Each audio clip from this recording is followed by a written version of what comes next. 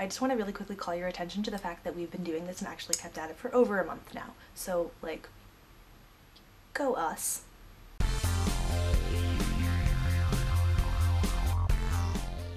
Last week, everyone talked a little bit about change, and then on Friday, Hank's Vlogbrothers video was also partially about change, and he said a lot of the same things that Gael did in her video, so that was kind of neat.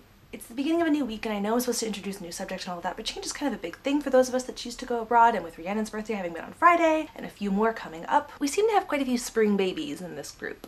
I feel like I can get away with forcing us to fixate on this topic for just a tiny bit. One of the big things that keeps coming up is this question of anticipation and whether you respond to change by trying to hold things in place or expedite the process of change. I definitely fall into the latter camp.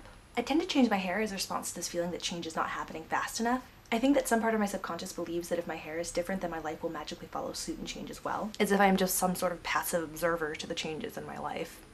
In general, I am very pro-change. I get really excited about it. For me, the fact that change is coming is usually more exciting than the aftermath.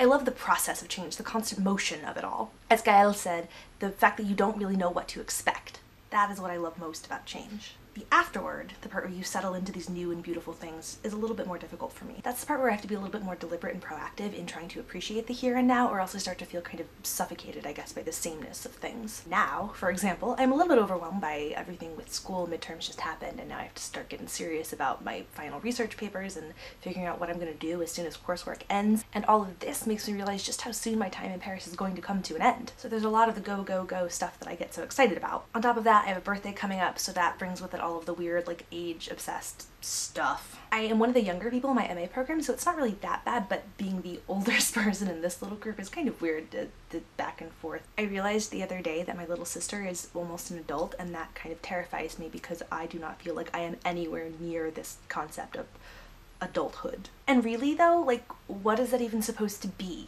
I think I gave myself all these weird metrics for what adult was supposed to be and look like, namely a sense of stability, and I have not achieved it, this adult thing. I have massive student debt, I don't know what I want to do with my life, and I'm definitely not anywhere near financial stability or geographic stability for that matter. But the thing is that outside of this weird sense of what I've told myself it means to be an adult, I don't actually crave or want stability.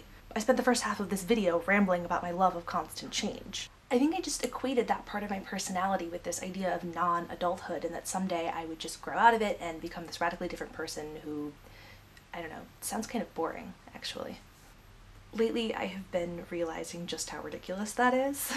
I've been coming to terms with the fact that I am never really going to have everything figured out. That sounds like a really silly and obvious thing to say, but saying it and meaning it are two very different things.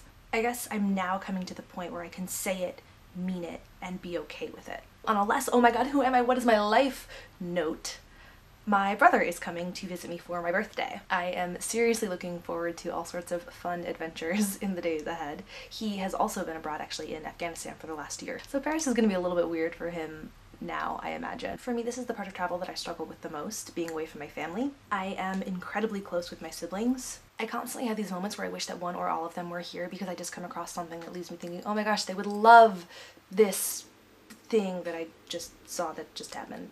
But maybe that's kind of how we get to have them with us. I don't know if that actually makes any sense. Brittany, I'm not really sure what my question for you is, since this was mostly a reply to the conversation that you started last week. So I guess we can talk about family this week. Do you think it'll be hard to be away from them? And is there anything in particular that you're doing to prepare yourself for that? That's it. Brittany, I will see you tomorrow. Happy birthday, Rhiannon.